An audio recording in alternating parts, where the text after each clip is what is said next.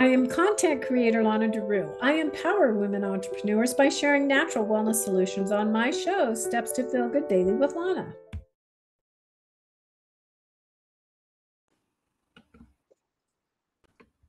Hi, everyone, and welcome to Steps to Feel Good Daily with Lona. You are in the right place if you are coming to hear about overcoming grief by using the creative arts with artist Lois Thornhill. Wow, you guys are in for a treat. What a beautiful, amazing woman she is that has overcome such heavy grief in her life, which we will talk about. I will bring her up from the green room and introduce her in just a minute. But as you know, I start with 3 oils or oils that are going to help us with the topic of the show today. I chose vanilla, and vanilla is the oil of unfolding. And I also chose passion because passion is the oil of finding your own passion.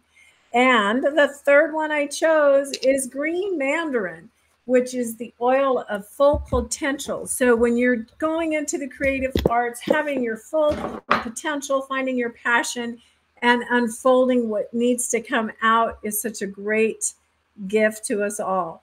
And you can find more about me and my services at happyhealing.me. So now I am going to share a little bit about Lois. Lois Thornhill is the owner of Uniquely Designed by Lois LLC. She is a self-taught artist who creates one-of-a-kind pieces of wearable, mind you, art, and is also a creative cook. Oh my goodness. So let me find Lois and bring her up from the green room. Hi, Lois. Hello. I'd like to meet that lady you're talking about. She sounds amazing. She is quite amazing. I'm so happy that you are here. So I wanted to start the show out by asking, what does daily wellness mean to you? Well, just the fact that I am able to wake up in the morning is a blessing because as we know, tomorrow is not promised to anyone. And I found that out the hard way. So to me, just opening my eyes and seeing the sunlight and thanking God for another day. Yes, and this is a picture of you and your husband, Matthew, who passed away. It was it 2 years ago? Yeah. And that I can't even imagine. We've had many conversations. I remember talking to you in the beginning, and you were like, there is no way that I am going to make it through this. You were quite heartbroken. I mean, not to say that you aren't, because as we know, this never goes away. Right? The heartache really never goes away. We just learn to live with it. So I wanted to jump right in to our tips, to your first tip, which is the steps that you take, your share, which is give God my first thoughts of thankfulness when I awake. Now, my question for you was like, how did you manage to do that after losing your husband? Because that's the time when everybody loses their faith. How were you able to keep your faith? Well, like you said, at first it was very, very dark. I moved here to South Carolina, and within a couple of months, he got very sick and ended up passing away. And we moved here because we wanted to just be on the East Coast, closer to our children, but not where there's snow. So I did a lot of research and came up with South Carolina, but we have no family here. I knew no one, had no friends. And because he passed away so quickly after I hadn't really adjusted. So I really seriously knew no one. So here I am sitting in the emergency room and waiting for him to come out of surgery. And I had absolutely no one. And then when he actually passed, like you said, I really did not think I was going to make it. And so you go through, there are all these stages that people talk about as far as grief. I'm a very outgoing person. I'm very artistic. I'm creative. I've never met a stranger.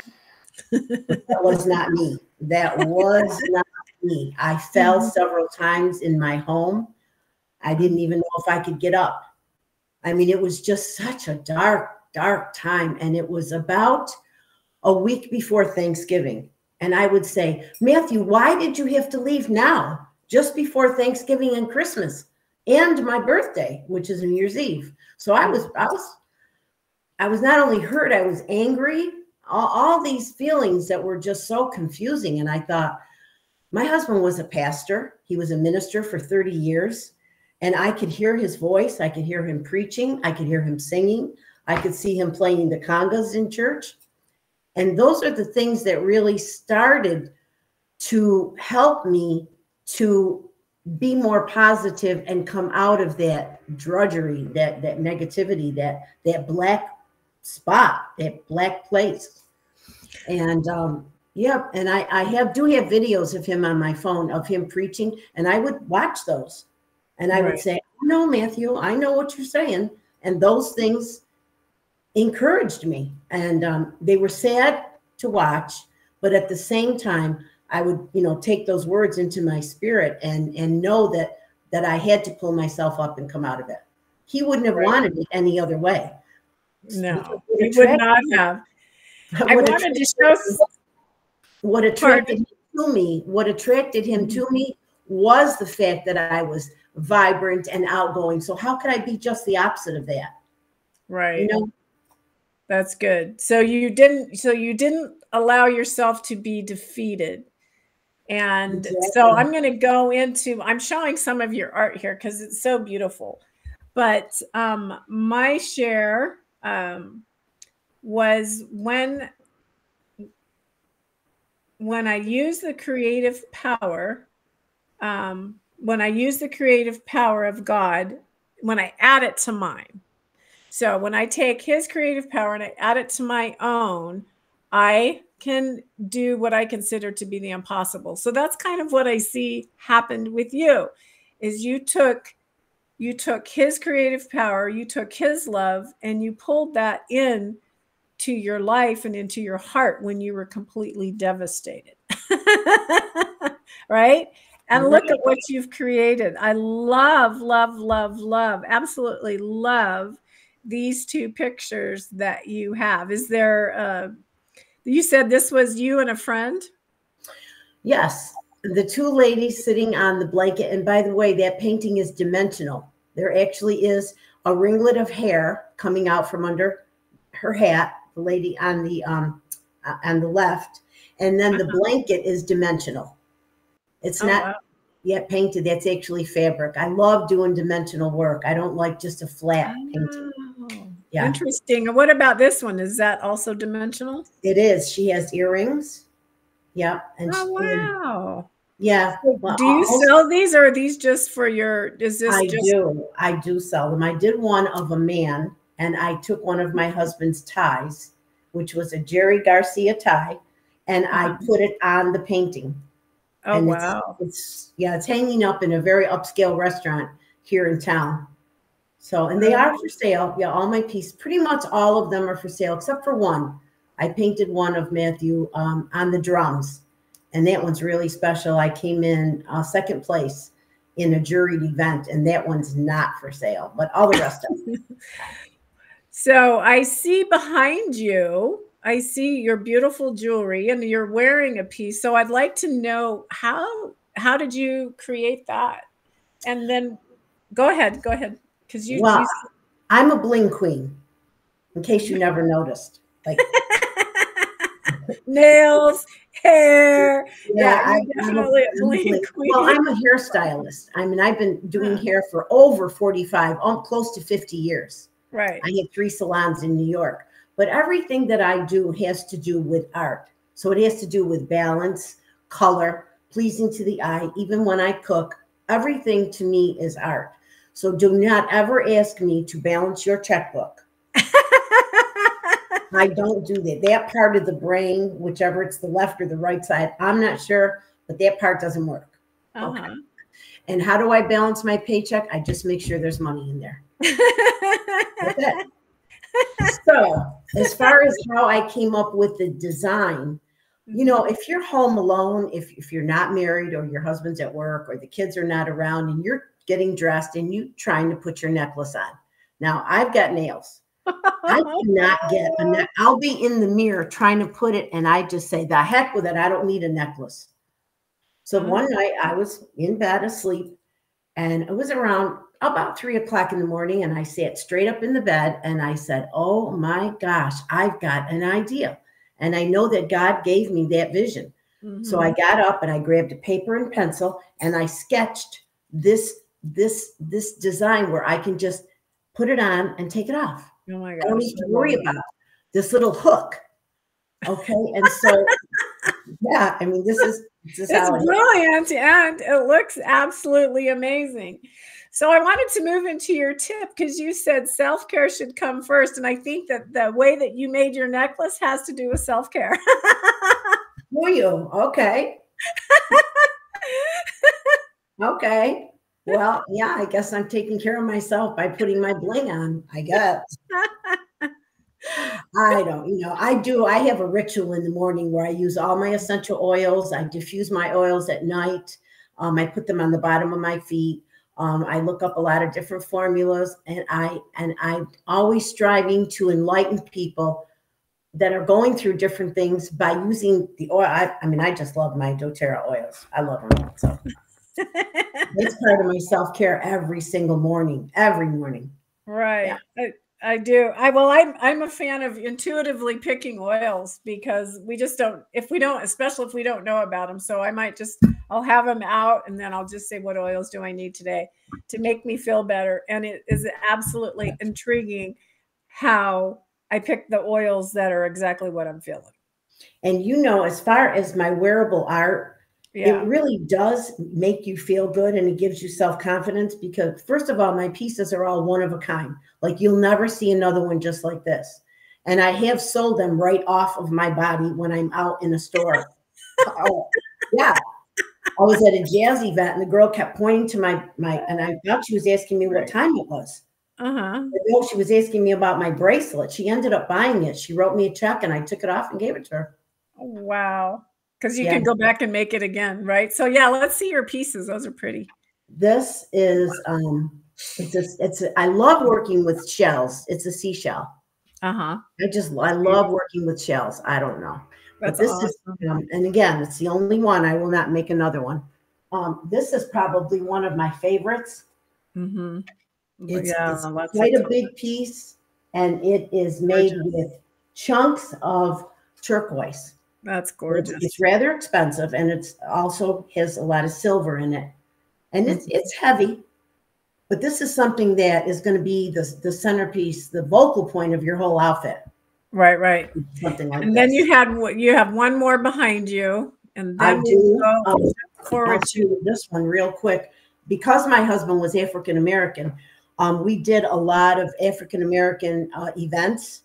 And this one is all natural because it's done with leather, wood, metal, and seashells. There's nothing else in it. So it's all organic. And it's the colors of Africa because red is for the blood that was shed, green is for the earth, and black is for the skin. So I catered to a lot of African American events. That's gorgeous. Because no one else is going to have this. I mean, they're just, people fight over them. So, so my tip was when you're doing the work you love, you are living in your creative gifts. And I can see all those lovely gifts behind you.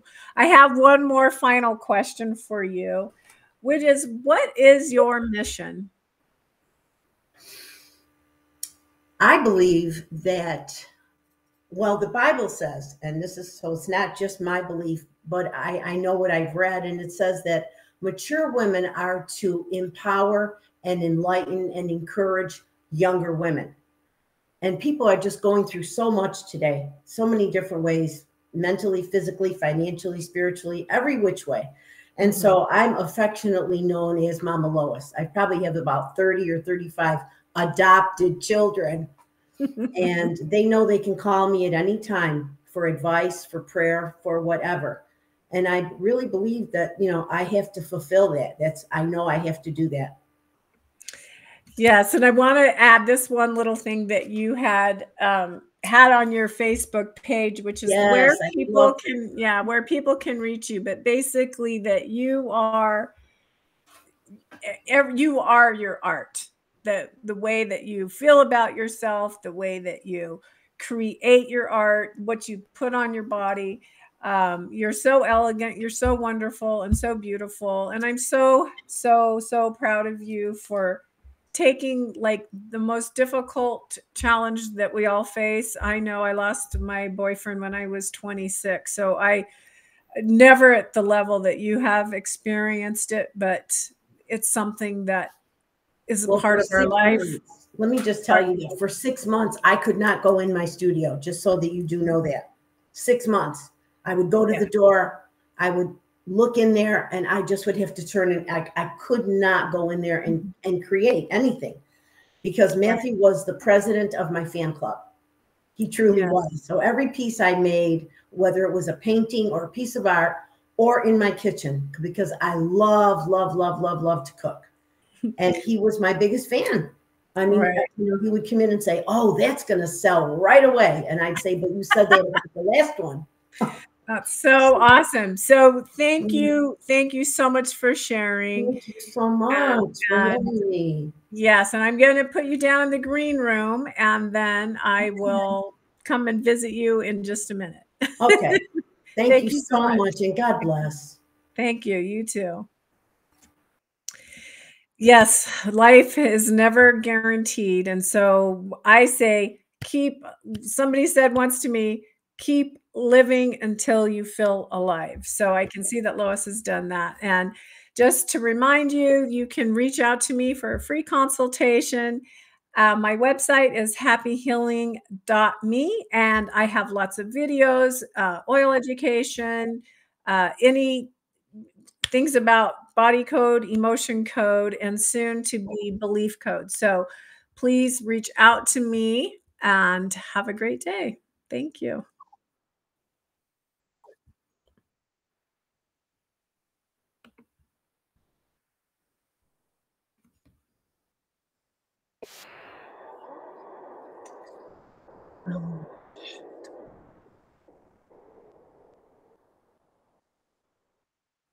Sorry.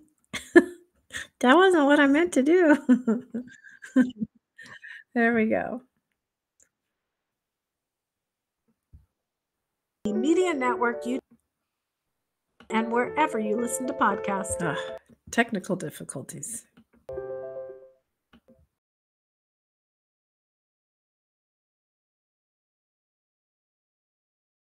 More about my services and products at me. Make sure to join me every week. SWE Media Network YouTube channel and wherever you listen to podcasts.